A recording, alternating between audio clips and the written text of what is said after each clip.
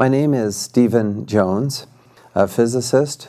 I received my PhD in physics from Vanderbilt University in 1978, so I've been at this for over 30 years, studying various subjects. I like to study those things that have an impact on society wherever I can, such as fusion energy. That's been my bread and butter for many years.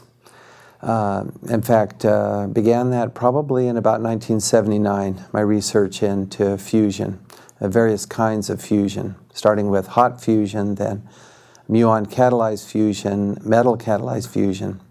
And I'm still very interested in alternative energy methods. I've published papers in Scientific American, which was a paper about muon catalyzed fusion. I've published papers in Nature, a British publication, and several papers there. I published in Physical Review Letters, and so I have some awareness of the importance of peer review, and I can say in all honesty that my first paper on 9/11 research met with considerable flack, and it was reviewed, peer-reviewed very heavily actually, and before publication, it was thoroughly peer-reviewed. One of those peer reviews happened when I spoke at the Utah Academy of Sciences, Arts, and Letters in that'd be April of 2007. I have published over 50 peer-reviewed papers in my career. Now, with regard to 9/11 research, this began for me in the spring of 2005 when I heard a speaker saying that, based on her analysis, she made this rather bold statement to a large group of people. She was speaking about something entirely different, but she paused and she said, now if you think that those World Trade Center towers came down just because they were hit by airplanes, you have some major surprises ahead of you. And this huge audience, it must have been 700 people, burst out into applause. I was one of those that was not applauding because I didn't know what she was talking about. So, but the next day or two, I got on the internet and plunged into my study of World Trade Center 7 and the anomalous events of 9/11. Dr. Ferrer has covered a number of things. I want to emphasize a few other points, and these are our study of both the spheres, but particularly the active thermitic red material that we discovered in the dust from 9/11. This is discussed in our paper in the Open Chemical Physics Journal, published in April of 2009. And I would encourage a careful reading of this paper. We put a lot of work into this peer-reviewed publication. I'd like to talk first of all about the provenience or chain of custody for the samples that we received. I'd like to mention that in this paper we studied 4 samples in detail, 4 separately connected dust samples. I received samples from several people, and Dr. Ferrer received samples directly from at least 2 of these collectors. I think three of the collectors. Okay, separately. So it's not like someone could go to these collectors. I've heard this argument that somehow perhaps someone seeded these samples with nanothermite. Well, you know, folks, it's very difficult to create this stuff. I don't know how to make this stuff. Kevin Ryan, chemist, is trying to make this nanothermite, but it's not easy. We do have descriptions from the Livermore National Laboratory in particular of how they fabricated this material, but to fabricate it is not so easy. First of all, the iron oxide grains are uniform and approximately 100 nanometers across. That's very tiny, much smaller than a human hair. The aluminum occurs in plates that are about 40 nanometers across. I have no idea how to make those. I mean, this is a high-tech material, and it's embedded in a carbon-rich matrix with... okay, so I've also heard the argument that perhaps the falling buildings just generated this nanothermite. Well, no. Okay, first, as an experimental physicist, I actually took some dust from buildings that were destroyed by controlled demolition. There's a bank in Salt Lake City and a hotel in Las Vegas. And so people collected the dust and sent those into our laboratory. We looked in the dust, and there were, believe it or not, no red-gray chips. Okay.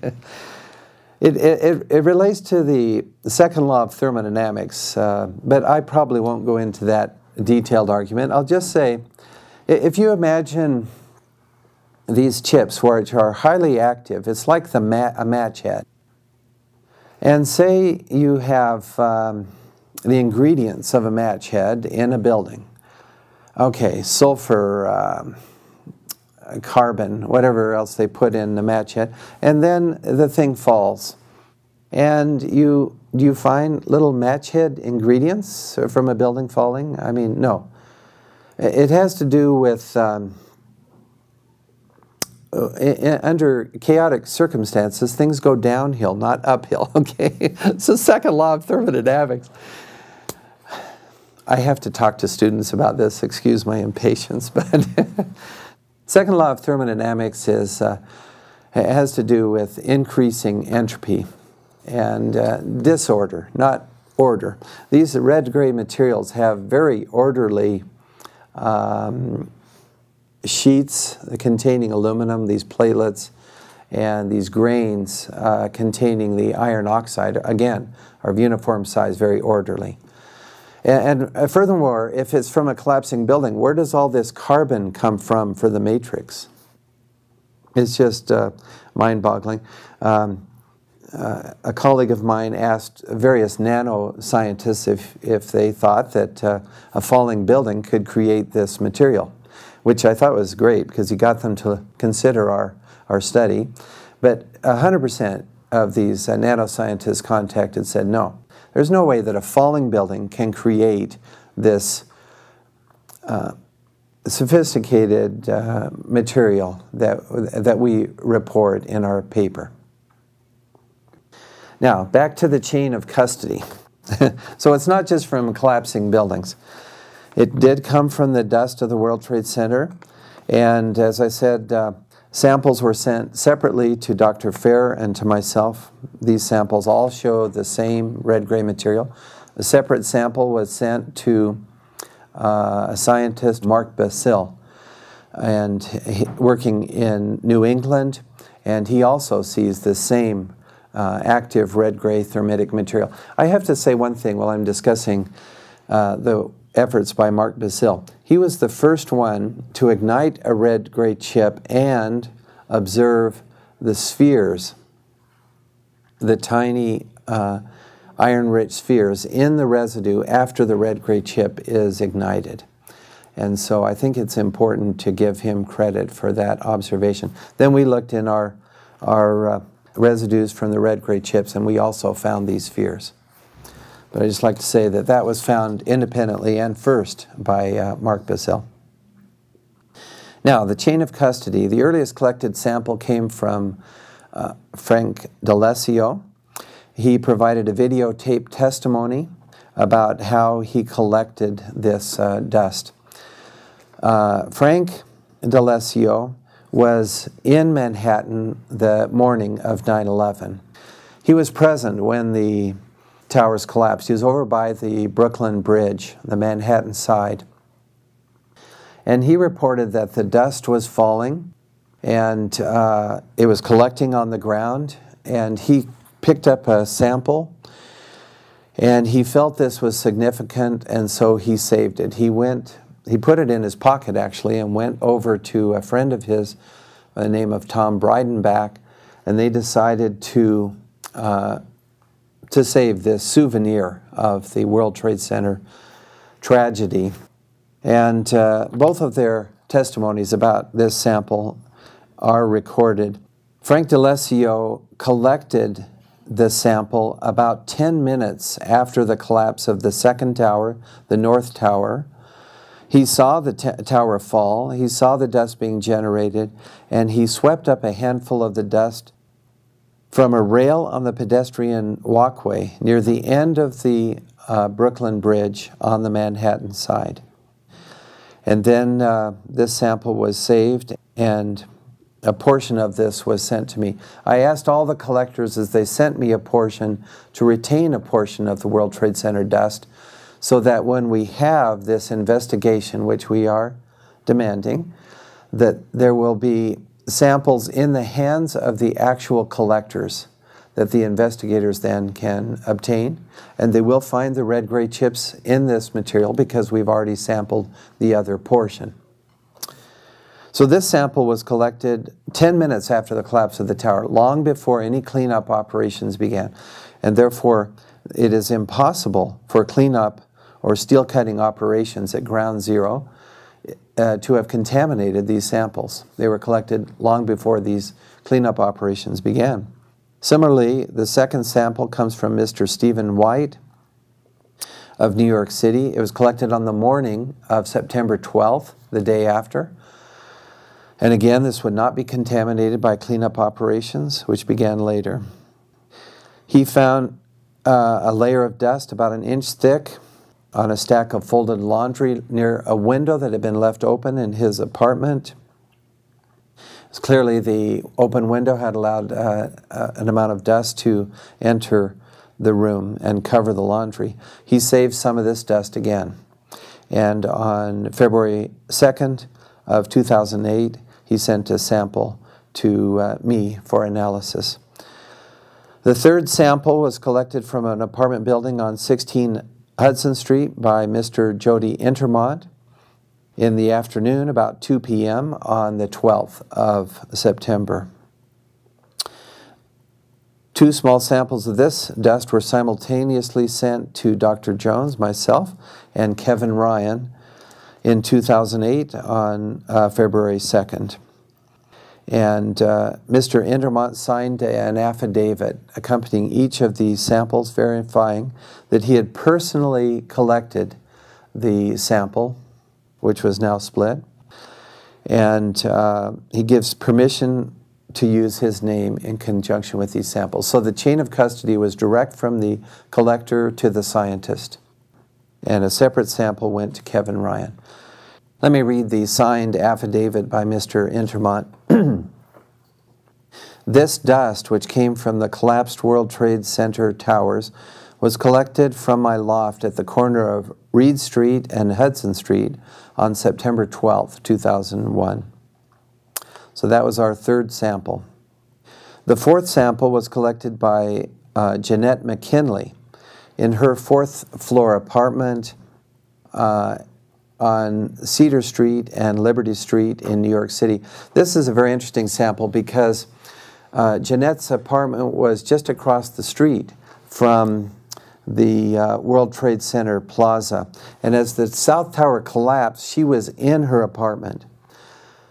And the force of the collapse and the debris blowing from it across the street broke her windows of her apartment, and the dust flowed in. We actually have photographs of the interior of Jeanette McKinley's apartment with this layer of dust everywhere. Now this is a very important sample because it was collected immediately as the tower was falling, you see.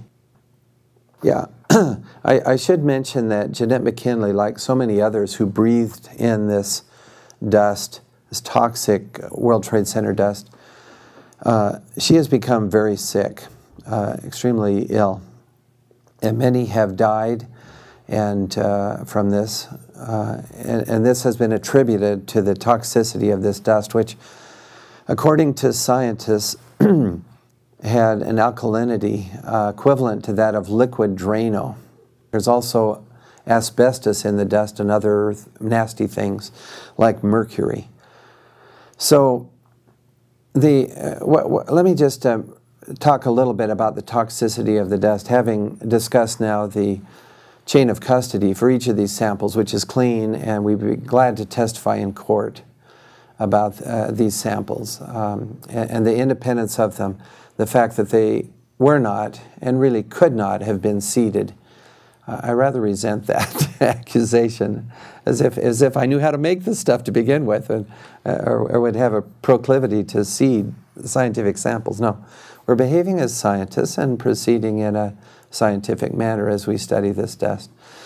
With regard to the World Trade Center dust sample collected by Jeanette McKinley, she told me that she had a sense that this dust could be usable in an art project of hers, a display. She is an artist, and as my first report came out with regard to the World Trade Center destruction and the anomalies and my questions about the official story, Jeanette read that report and she contacted me and said that she had this sample of the dust, would like to look at it. And of course I said I would. I actually traveled to California to visit Jeanette McKinley, and with other scientists present I collected a sample of the World Trade Center dust. Subsequently, dust samples from Jeanette McKinley were sent directly to Dr. Ferrer and to Kevin Ryan. And all of us have seen these red-gray chips in this World Trade Center dust. So the chain of custody is clean, and the science is very sound, I believe, and has been published and not refuted. So we feel we're on very solid ground with these studies. I don't know that I need to repeat what Dr. Ferrer has described very adequately and very well. So I would like to emphasize certain conclusions that we determined from our study of the World Trade Center dust and this red material that Dr. Ferrer has discussed so very adequately. I would like to say before proceeding that Dr. Ferrer was a key in analyzing this red-gray material, and his expertise with the both the scanning electron microscope and the transmission electron microscope proved to be invaluable in this study. Okay, so significant conclusions regarding this red-gray material that we found in the dust. The primary elements in the red material are aluminum, iron oxide, as well as silicon and carbon. I'd like to say that the silicon first confused me when I saw that in this red material, because it's not needed in thermite. In thermite, all you need is fuel, aluminum, and an oxide, a metal oxide such as iron oxide, so that the oxygen goes from the iron oxide to the aluminum with the release of enormous amount of energy. And this also results in a production of molten iron. Now, and some of that would be, as you have this molten iron being formed explosively, will form droplets in the air. And we do see many iron-rich droplets, both in the World Trade Center dust and in the residue, the ash from burning these red-gray chips. The question about the silicon, why is that present? I think it was Kevin Ryan that pointed out to me that as nanothermite is being made, this is now thermite with very tiny constituents of iron oxide and aluminum. So when nanothermite is being made, typically silicon is involved in the mix. It becomes part of the matrix when the sol gel method is used, for example, which is described in detail in the literature from the defense laboratories such as Livermore. It's a very, these guys at the defense laboratories are very excited about nanothermite because of its applications for explosives and so on. They do say that all the applications they will not go into. I remember at least one of the National Lab papers discussing the fact that nanothermite can be used for demolition, controlled demolition. So I thought that was interesting, at least for igniting the standard explosives such as CH4. The iron oxide appears in faceted grains, approximately 100 nanometers across. as Dr. Ferrer described. The aluminum appears in thin platelets about 40 nanometers thick. It is the small size of the particles involved in this material that allow us to characterize it as nanothermite. In ordinary thermite, the particle size is much larger, and hence ordinary thermite is an incendiary. Whereas as the particle size becomes smaller and smaller, it can become explosive. Superthermite is sometimes called. Dr. Ferrer found that the iron and oxygen are in a phase consistent, that is Fe2O3. Dr. Ferrer conducted studies in the differential scanning calorimeter and found that the material ignites, reacts vigorously at a temperature of approximately 430 centigrade, consistent in each sample. This is approximately the temperature at which nanothermite ignited in a study published by Lawrence Livermore National Laboratory. Also, the narrowness of the heat trace, the DSC trace, indicates that a very rapid reaction has occurred, both in the study with no nanothermite and in the study of the red material as found in the World Trade Center dust. We found that the spheroids that are rich in iron produced by the DSC test, that is, by the ignition of the red material in the DSC, these have a signature of that is rich in iron with not enough oxygen to make even FeO. So that indicates to us that the iron has been reduced, which again is a signature for the thermite reaction. So the formation of the spheres, which implies a very high temperature, over 1400 centigrade, and the reduction of the iron oxide to an iron-rich phase indicates that a thermitic reaction has occurred. And therefore, we are able to call this a material an active thermitic material, both from our DSC studies and from the results from the electron microscopes. Let's not forget that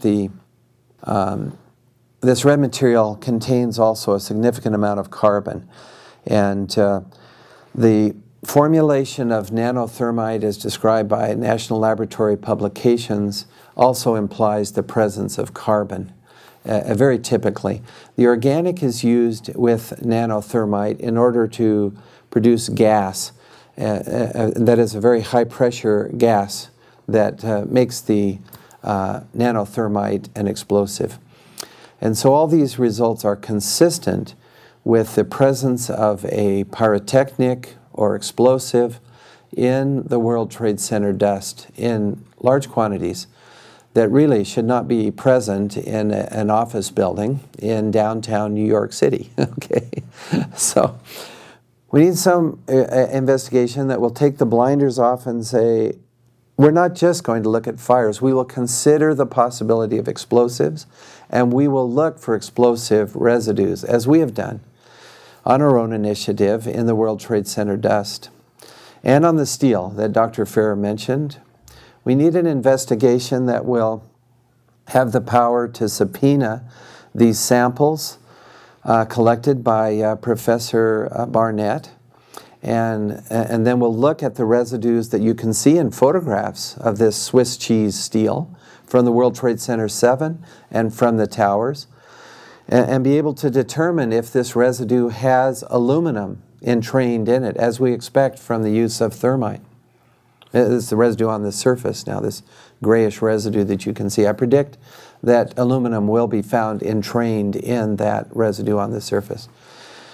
Or some other, well, that's, I mean, thermite can be made from other combinations, but one would expect aluminum as the most readily available fuel for this type of a high energy reaction that would result in the sulfidation and even evaporation of steel, because the temperatures can be reached by thermite.